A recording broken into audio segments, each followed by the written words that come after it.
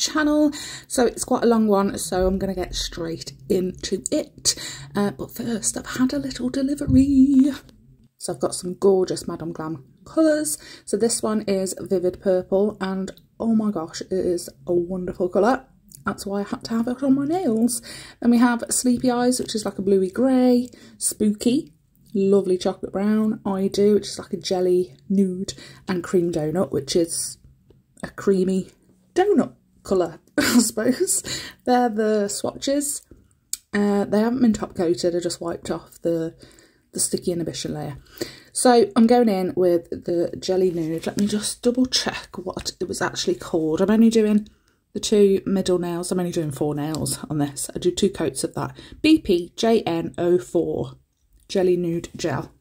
So I've done 2 coats of that and I flipped them over. And I'm going to use some glitter on the underside. So I've chosen 4 different bits. They are not all from the same place. I'm trying to remember. The 2 that I showed last are from Amazon.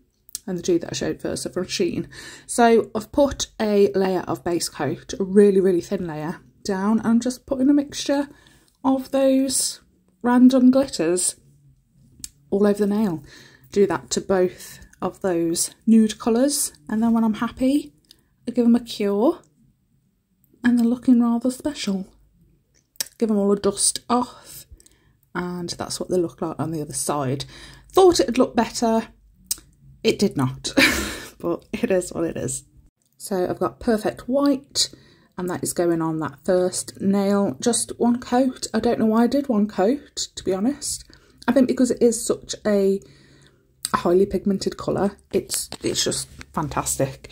That colour is BP21 from Born Pretty, same as the 2 Jelly Nudes. So I've cured and I've wiped over with some alcohol on that white nail. And I've just got a striping brush, and I don't like the first one. Look, my hand slipped, so I'll wipe that off. And I create some lovely thin stripes, really quite close together actually. Didn't want them to be spaced too far apart.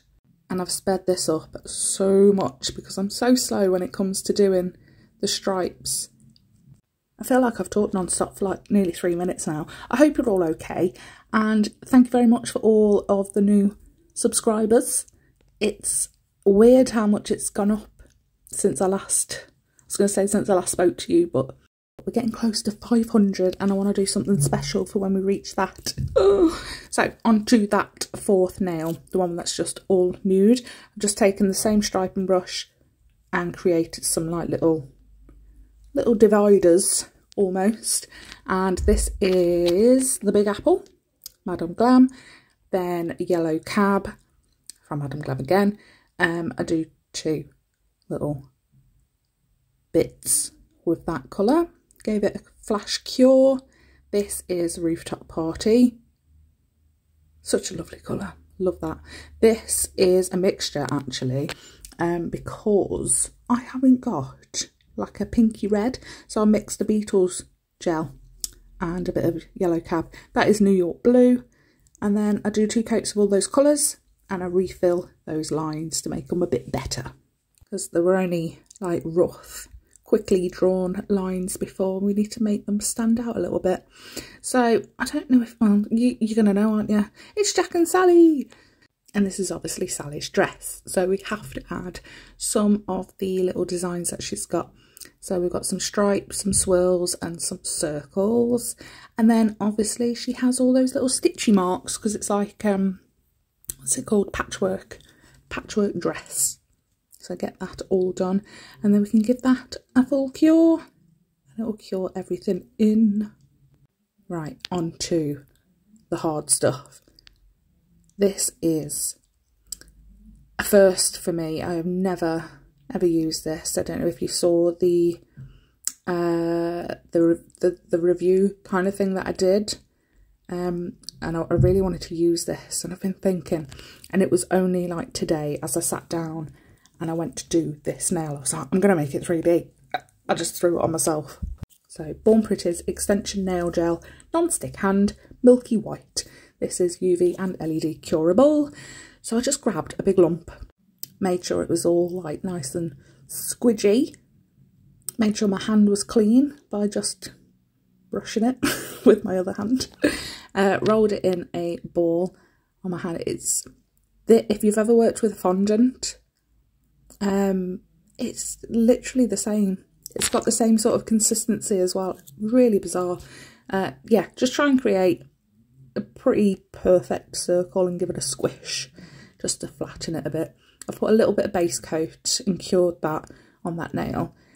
And then I went in with some silicone tools, and I actually found my finger to be the best tool in this situation.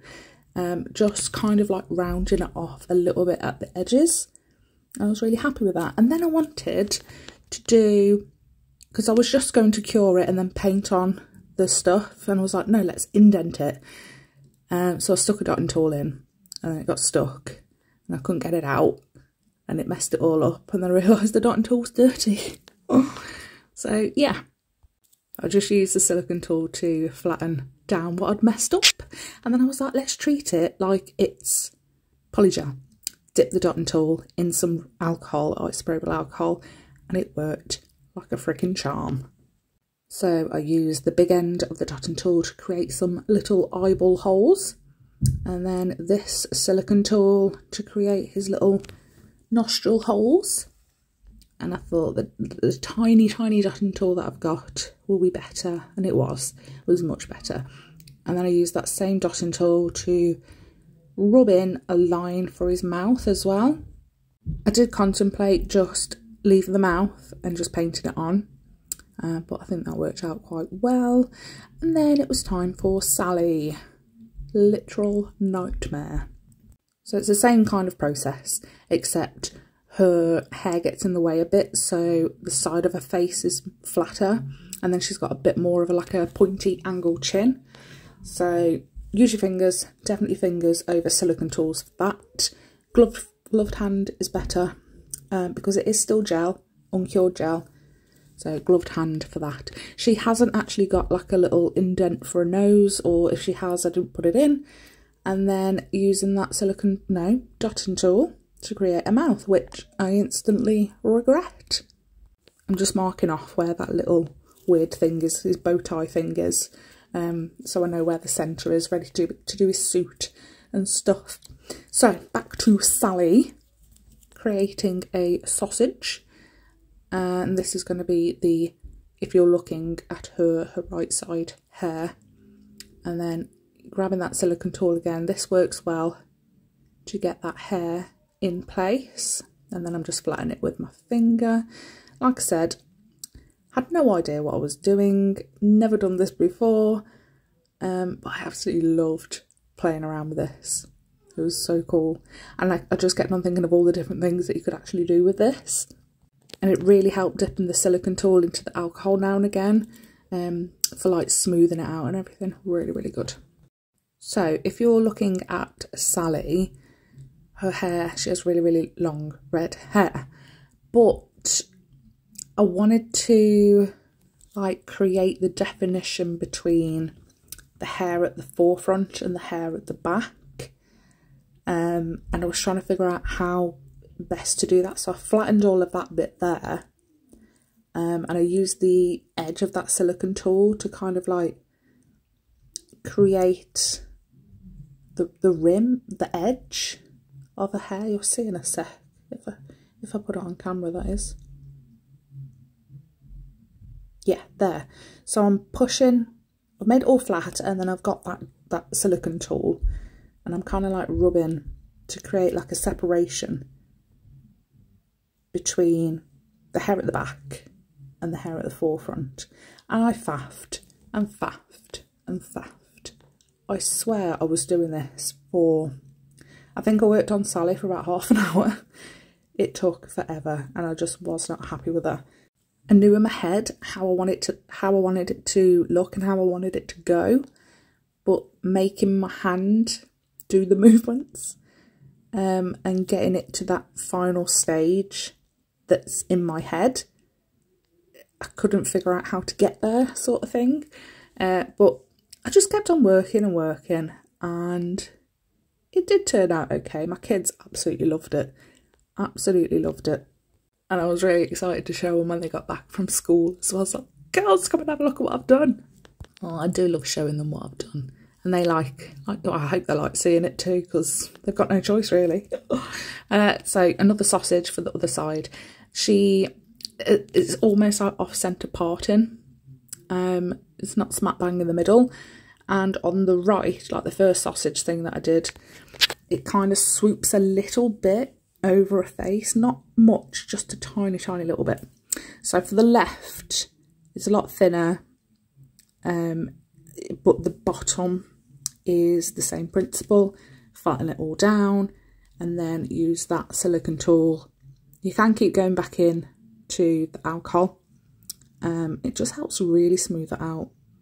But just using that dotting tool just to like flatten down the bits that are in the background and create a definition for the hair that's like at the front of the face. I don't know how to explain, but you know when you've got all your hair down and it's not tucked behind your ears or anything, it's just you've got like the edge. I don't know. I think you get it. I think you get it. I hope you do anyway, because I'm not making any sense to myself and I know what I did. I've put the Born Pretty code and the Madam Glam code on screen. So for Born Pretty, you can save 10% using TLNR10, and you can save 30% at Madam Glam using Little Nail Room 30_1. I will put the affiliate links in the description box down below. If you click those links if you want to go and buy something, then they know that you've come from me, sort of thing, and you're going to use my discount. So Sally got as much effort as she was going to get out of me today. So let's go back to little Jack. So I've refilled in the little, is it a bat? I think it's a bat, isn't it? It only had one coat and it was a really thin coat, so I gave it a second one. Marked out where his suit is and where those like little flappy, spiky bits are on his suit, just like that. Gave that a cure. And then we can mark in his neck in perfect white, and then his lovely pure crisp shirt.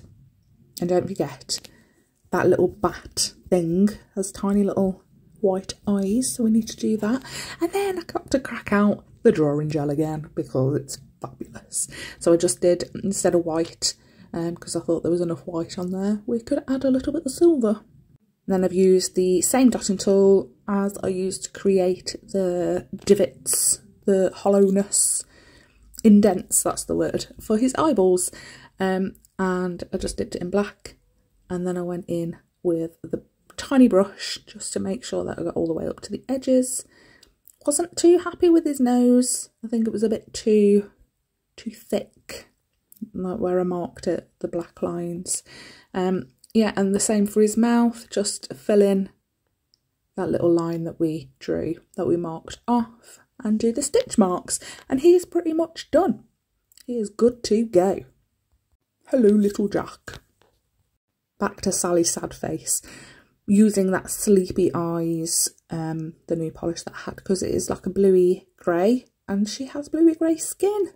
And it wasn't even like, it's just pure accident. I accidentally ordered sleepy eyes. So cover all of her face in sleepy eyes or a bluey grey that you have, a little bit of a neck, and this is the same reddy orange colour that I used, that I made earlier.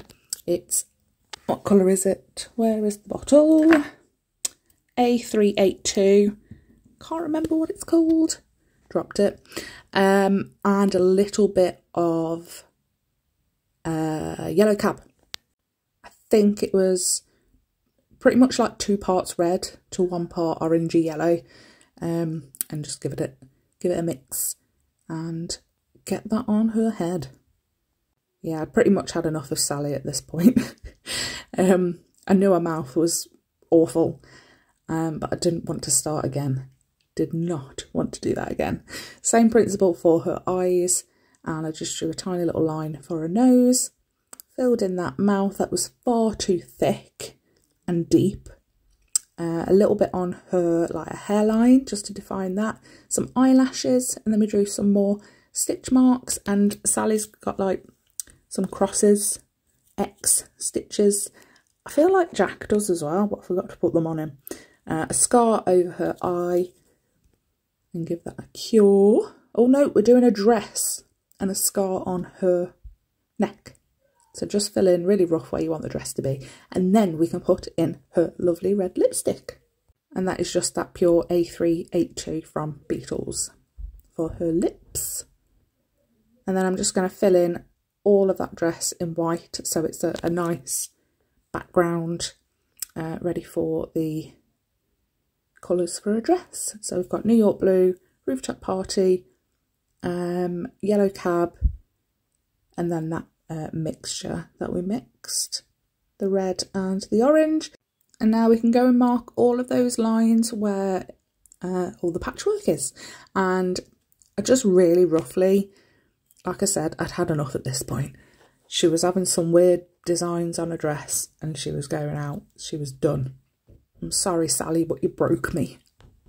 Don't forget those little stitch marks to make it patchwork. And yeah, they're pretty much all done now. Just got to give them a top coat. I didn't know whether to matte them. I have done some other Jack and Sally, but they're just for like reels, shorts and stuff. And they're not 3D or anything. But I matte top coated them. And I was contemplating doing that to this. But it felt like it was like ceramic-y. You know, like clay little things. I don't know, but they are done. I'll keep this short and sweet. I hope you like this video. Please do let me know what you think in the comments down below. Everything I've used, including all discount codes and affiliate links, will be in the description box as well. I really hope you enjoyed this, guys. I have been tested for sure. That's one way of putting it, I suppose. Thanks so much for watching, and thank you to all of my subscribers. We're nearly at 500. Let's do it. And then along comes a surprise. Thanks, guys. See you on Sunday. Bye.